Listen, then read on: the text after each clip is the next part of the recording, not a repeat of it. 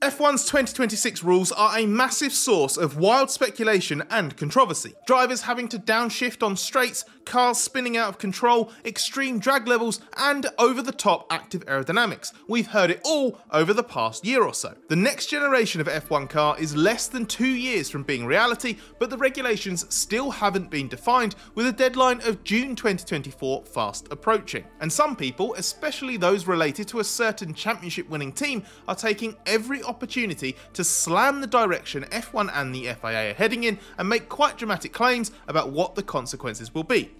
Most of the criticism has come from the Red Bull camp. Max Verstappen has warned F1 will become an engine formula, while Christian Horner and Adrian Newey are talking about bizarre techniques like revving the engine super high to charge the bigger batteries and use the greater electrical power that will be available. Red Bull has lost its bid to get the engine formula tweaked to reduce the ratio of the electrical power compared to the V6 engine, as those rules have actually been set in stone for a while. It's the chassis regs we're all waiting on, with more and more meetings happening now to get things finalised, and that's what's put everything back in the firing line again.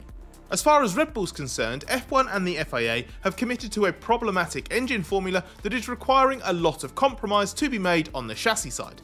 There's always a grain of truth to such complaints, but no team ever behaves altruistically in F1, so it would be naive to think Red Bull only has the best interests of the championship at heart here.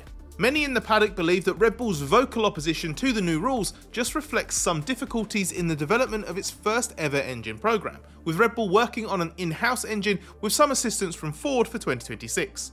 A lot of what has been claimed about the rules, whether by Red Bull or other parties, is rooted in outdated information or has exaggerated some issues that were never really serious topics or concerns or have since been rectified. So is it just competitive paranoia from Red Bull? We will address the concerns shortly, but first we need to properly understand why the rules are going in this direction at all. We've been creeping towards these new engine rules for a long time. They started to take shape way back in 2020, with preliminary discussions held even earlier. The single most significant change is the removal of the MGUH, which converts wasted heat to electrical energy and is effectively a sophisticated anti-lag system for the turbocharger. It was deemed too complex with too little road relevance for manufacturers and conferred a big advantage to the existing engine suppliers at a time when F1 was keen to get new manufacturers onto the grid. The loss of the MGUH is being compensated for by increasing the power from the MGUK to 350 kilowatts or around 470 brake horsepower, which will put the split between internal combustion engine and electrical power closer to 50-50. These were key parts of the 2026 engine objectives: significant cost reduction, a way for newcomers to be competitive, a powerful environmental message, and an emphasis on the show. Some people who long for a more traditional F1 or want to bring back V10s might struggle to reconcile emphasising the show with sticking with the turbo hybrid formula, but this is clearly the only direction F1 is heading in, and even if you don't agree with it, you have to admit it's been successful in terms of getting new manufacturers in. Not only is F1 keeping Mercedes, Renault and Ferrari on board, but it's also managed to tempt Honda back, having originally planned to quit. It's got Ford coming in as a partner with Red Bull, and Audi entering F1 for the first time altogether. But even though it's theoretically becoming cheaper and simpler, the scale of the technical undertaking is massive, and given that, the restrictions for power unit development aren't as severe as on the chassis side, where aero work is banned until the start of 2025. And as we mentioned, there aren't any technical rules for the car itself yet, because that's still being discussed. There are some limitations on how much the 6 registered power unit manufacturers have been able to develop on dynos and how much money they can spend, but by and large, they've been permitted to work on the 2026 engines for years already, with an established set of rules that's just being fettled. These tweaks include an eye-catching new manual override function that can help a driver in a certain speed range, but we'll get to that in a moment.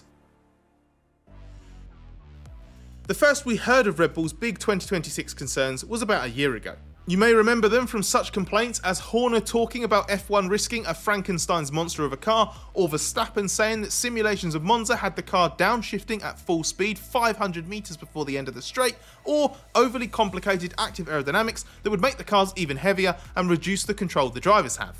More recently, in 2024, Verstappen has reiterated his concern about active aero and the weight of the cars. We've also heard Newey's claim that the engines will be working flat chat as generators for the energy recovery system, with one example being revving the engines high mid-corner at places like the hairpin in Monaco. And there are suggestions that simulation work has revealed the cars are undrivable at full power on the straights in the low drag mode that will come with active aerodynamics. So how do we go about separating fact from fiction? Well, for starters, some of those assertions are correct. Who are we to question whether someone like Newey has a good grasp of the technical challenges associated with F1 2026? It's absolutely fair to say that the hybrid era of F1 has put a massive emphasis on energy recovery and compromising the car itself to make sure the engine gets what it needs. The 2026 engine's not being reduced to just a generator, as Horner in particular has previously claimed, but it's not unrealistic to think it will be a unique new technical challenge for 2026 when you're dealing with a bigger battery and a revised DRS that has no MGUH and is deriving all its electrical power harvesting and deployment from the bigger MGUK.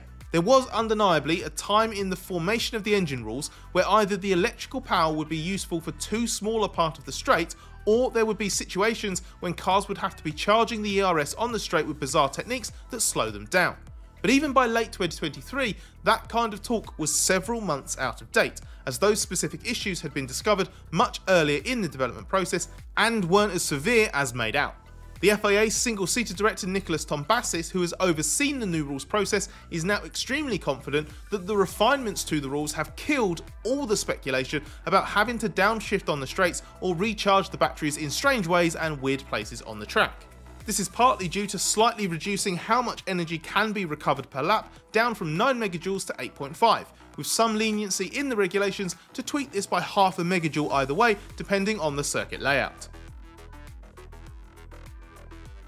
A different concern has been about the quality of racing the new rules will produce. The worry is that by prioritising the car's efficiency, which is one of the priorities of the rule set, that the cars will be so low drag and running at such high speeds on the straights that overtaking will be even harder. The FIA believes that the drag characteristics of the 2026 cars will still generate a decent tow effect. It's the DRS effect that will be reduced compared to what we know now. That's why the 2026 rules need more than just the existing DRS setup and where active aerodynamics come in. A more powerful low drag setting has its own consequences, but more on that shortly. The active aero will be supported by a manual override system in the ERS that the drivers can activate to access more electrical power at the very upper end of the speed range. How much of the MGUK's 350 kilowatts of power can be deployed will be carefully managed, partly because the FIA doesn't want these super low drag cars to be hitting 400 kph on the straights. That would lead to lots of knock-on effects, like having to re-evaluate runoff areas and barrier arrangements, and probably re-homologate every circuit. So as the cars reach top speeds, the MGUK deployment will taper off after 290 km per hour, with no electrical power available once the car is travelling at 345 km per hour. This has been calculated together with the car's simulated drag profile. The low drag effect should be more powerful at high speed. So the faster the cars go, the less resistance they should encounter, which offsets the reduction in electrical power. This should prevent any dramatic deceleration on straights and give the cars a similar velocity profile to what they have now. But because of the reduced DRS effect and the issue of the cars being lower drag in general, a bit more assistance is needed to aid overtaking.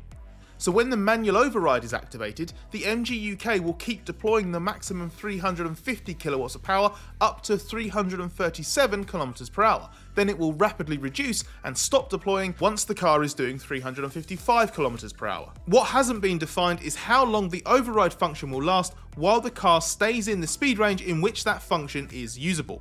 Will it be just a couple of seconds, for example, or until the driver slows down? It's also not known how many times a driver can use it per lap or per race. This will all be established in the sporting regulations once the final chassis rules are set. The important thing for now is that the provision has been built into the engine rules themselves. While the FIA claims to be happy with the weight characteristics it's observing from the 2026 cars in simulation, it accepts that some kind of overtaking assist is necessary. Between active aero, which we promise we will get to shortly, and the override function, the FIA has what it believes to be the best solution in terms of marrying up the car and engine characteristics and preserving the traditional skills of the driver to avoid F1 becoming one big automated energy manipulation exercise. That's also why Tombassis feels it's slightly simplistic to call the override a push-to-pass function. He doesn't like the implication it will just allow a driver to breeze past someone else, as that's not the intention at all. The manual override is there to help the car behind to keep gaining on the car in front, even at the point where the tow and the DRS are minimally effective, and thus help drivers get close enough to attack into braking zones. It's obvious that the FIA and F1 prioritised the engine rules long in advance, and now there's kind of a process of fudging the car design to work around the engines. But that's not all that's happening here, because there's clearly some give and take. But how do active aerodynamics fit into this? It's not going to be as complex as Verstappen fears, or as problematic as some rumours make out. There will be a drag reduction system element. This has been talked about as the whole rear wing backing off when the car is in low drag mode, either alongside or in place of the current DRS flap. In low drag mode, with significant torque from the engines, the cars can either be dealing with high power deployment or reach extremely high speeds while having very little downforce, especially if there's an open DRS flap as well. Unsurprisingly, one consequence of this is a massive balance shift towards the front, making the cars extremely nervous. This has spawned the rumour of cars spinning on straights or through minor curves in simulations, and of having to run at F2 level pace to avoid losing control. The FIA is convinced the situation is not nearly so dramatic, but the plan will be refined to eliminate the worst of the problem. Aside from reducing drag with the rear wing, the only other active aero element will be to rebalance the car by reducing the downforce at the front. It will be reserved for use in designated areas, most likely just on the straights as with the current DRS, and not customisable through the lap. Teams will not be able to adjust the front and rear downforce levels constantly, which should alleviate the past Verstappen concern, because it clearly won't be automated and taken out of the driver's control with wing levels changing through the lap. And if you remember some initial claims that the active aero could include slowing down the leading car with some kind of reverse DRS, that's been emphatically dismissed as a myth by Tom Bassis. He says it was never seriously considered, and when it was mentioned by one or two people, it was dismissed after about 2 minutes. As for concerns about the impact the 2026 engine rules will have on car weight, there is a considerable increase for the power unit itself due to a bigger battery and MGUK. The MGUK is increasing from 7 kilos to 20 kilos total, and the battery from around 20 to 25 kilos to a minimum weight of 35. But there's also no MGUH, which is a saving of 4 kilos. All of that, plus some other ancillary part changes, up the total weight of the engine from 151 kilos to 185 in 2026. That is clearly not ideal, and shows why Verstappen's worried about the weight getting even higher. And remember, Verstappen is massively unhappy by how heavy modern F1 cars are anyway. The good news is, as part of a wider set of 2026 chassis targets, there is a specific plan to take a lot more weight out of the chassis and other components. Some examples include the cars being 10 cm narrower and 15 cm shorter, and the wheels being slightly narrower as well, which will help to reduce the total weight of the chassis by around 40 to 50 kilos. So in the very worst case scenario, the total package weight should at least be contained, but realistically it could reduce in total by around 10 or 15 kilos. Whatever the exact outcome, the cars are emphatically not going to be heavier than they are now unless something goes really wrong in the finalisation of the chassis rules. They should actually be a reasonable degree lighter and smaller, which will finally start to reverse the trend of cars just getting heavier and bigger. This has had an adverse effect on everything to do with F1 on track: how the cars handle, how they look, how they use the tyres, and as a result how raceable they are. The 2026 rules might actually be a first step towards addressing that. Could there be an even bigger gain if F1 didn't chase more electric power, even if it couldn't bin off the hybrids completely? Well, yes, of course. But as we said, F1 is only going one way technologically, and it's a small win, or at least a small mercy, that these controversial rules do seem to be on course to undo one of the worst trends of the modern era.